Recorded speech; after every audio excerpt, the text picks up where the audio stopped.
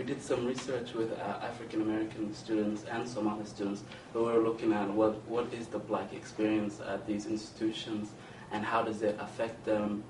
Professor Greer is a psychologist, and she was looking at this particular type of literature. It's called racial microaggressions, and the easiest way for me to describe it is like receiving 1,000 paper cuts over time.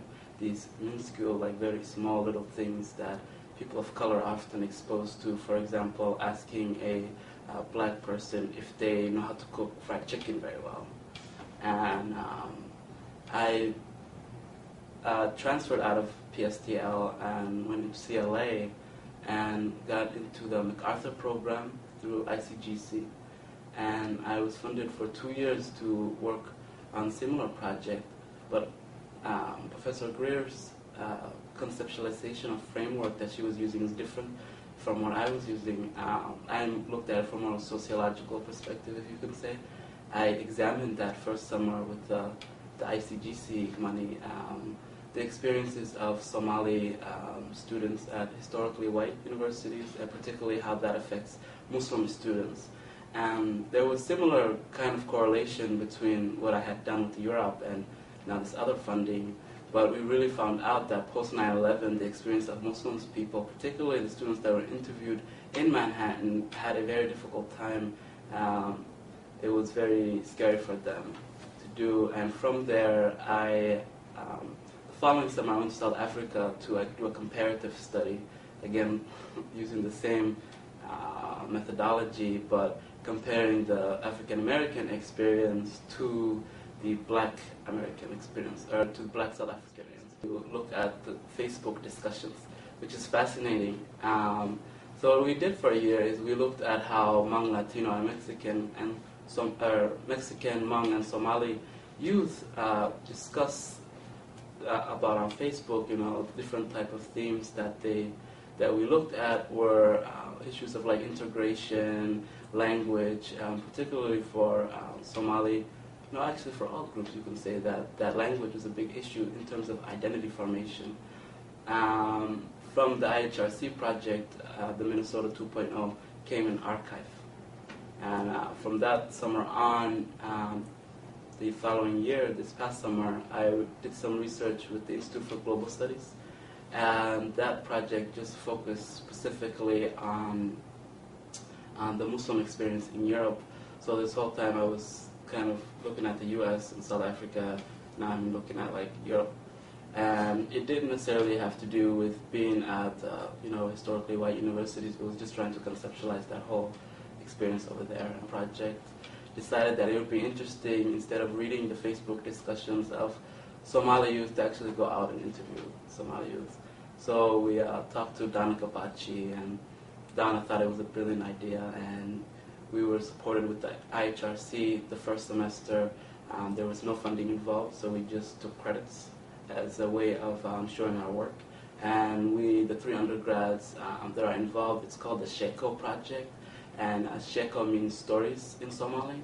So we were interested, I guess, in doing oral histories with Somali youth, and not just looking at specific kind of things like coming to the U.S. or if they experience discrimination, or we just wanted to understand how their lives as individuals here in the U.S. What has it meant to other undergraduates, or 3 other undergraduates, including me, so that's 4 who are on the project. We're all Somali, and Andy Wilhide and Donna Kabachi. And the point of the project is to actually archive all these experiences. So it may, as far as we know, this will be the first archive of Somali youth done by Somali youth for Somali youth. And I think that's very empowering. So I guess, you asked me to describe my social justice, human rights work. I really didn't see it as a human rights or social justice kind of thing. I saw it more as, just helping out and making sure that our narrative is documented, be it people of color everywhere globally, that we deserve, the right to document our own narrative. As a person, I guess, previously I was I am interested in the struggles of people of color, but working on the Minnesota 2.0 project really influenced my decision to actually continue this type of work. And I'm interested in now going to grad school. I'm taking a year off though, but I'm going to go back to grad school and actually continue this documentation of Somali youth or Somali people across the world. So, and also growing up in the suburbs, you have a lot of questions about who you are and where you come from. So I learned a lot actually interviewing all these other Somali youth that I would have never known. So it has impacted me in that end.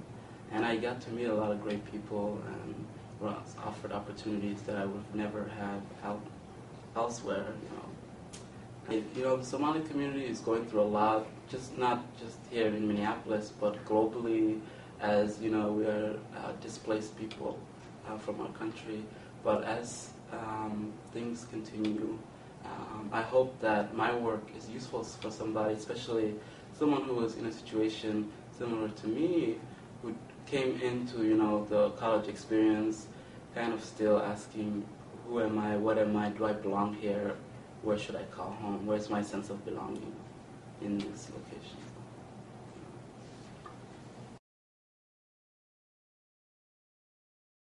But really, helping within the academy to change the narrative, the discourse on the Somali youth experience, the discourse on people of color. I feel like my experience will definitely help, change that paradigm. Sometimes I look at the literature and just be like, wow, how any person of color who would have read this would have completely, disagreed with what's being written.